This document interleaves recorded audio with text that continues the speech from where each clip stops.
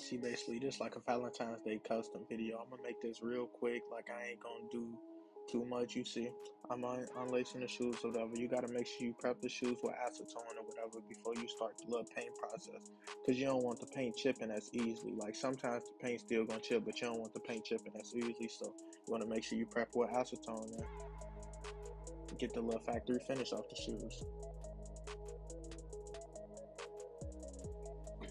This video gonna go real quick, so I mean, like, I could say I ain't gonna talk too much, but I'm gonna be talking the whole video, because I mean, that's how the video in. And you see that little blue stuff right there? That's basically from the glove. Like, that ain't nothing else. You know, the acetone was killing my gloves. That shit crazy. Well, you see, I'm basically just cleaning the shoes, like prepping the areas that I'm gonna paint. And then this part right here, I'm basically just taping off the parts, so it's easier. I mean, it won't take away all the paint, because some paint still gonna bleed and stuff like that, but I basically taped around the part I'm gonna paint, and more than likely I'm gonna just paint the swoosh or whatever. So I'm just getting into the paint. Like, make sure y'all take y'all time when y'all paint. Try not to over rush, try not to overcoat either. Take your time actually doing your coats too.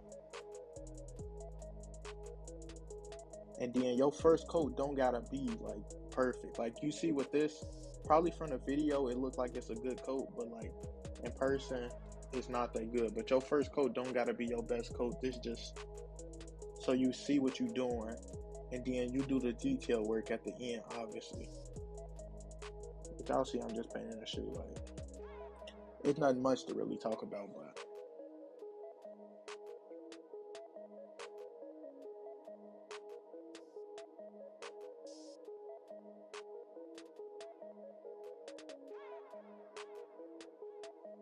then I decided I wanted to paint the other side of the shoe the same color too. I was gonna do like a different color for the other side of the shoe, but I'm like, let me just chill out, make it the same. Y'all already seen the camera die, but that's just what it looked like after the first coat. And then I believe this is the third coat I did. I think I did 3 coats on this shoe.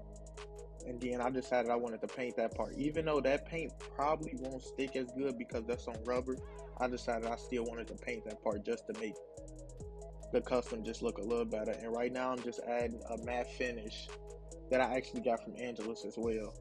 But later on in the video, or I don't even know if it's in the video, I did use Krylon matte finish afterwards, because I noticed this finisher was just a little too shiny. Even though it said matte, it was just a little too shiny for like what I wanted to get done. So after I applied this, I did apply Krylon matte finish. And I tried to speed up the video a lot, so like you'll see me do something to one shoe that I probably won't do to the other. Like with this, you probably won't see me put the finisher on the other shoe, but I mean, what I did to one shoe, I did to the other, so it was no point in really showing the whole thing. I just wanted y'all to see the end result of how the custom gonna look, so I can just get this video out before Valentine's Day. You know, this shit crazy. But that's basically the end, like y'all already see. But I gotta add one more touch to it just to like, you feel me? Like, so I'm about to just add this little flower that I had bought. I'm gonna just glue it on. It's an iron-on flower, but I was like, nah, I'm not gonna iron on nothing on this shoe. That's crazy. And I'm just putting the tape right there just to position it and kind of get like how I want it. And what I'm using is a liquid adhesive. It's basically for fabrics and like leather and stuff like that, so it won't be nothing bad like using super glue or something like that, even though that would probably stick better. I just decided to use a liquid adhesive. And like we coming up on the end of the video. Like the clip right after this, I'm gonna basically just show y'all what the final results look like in a light.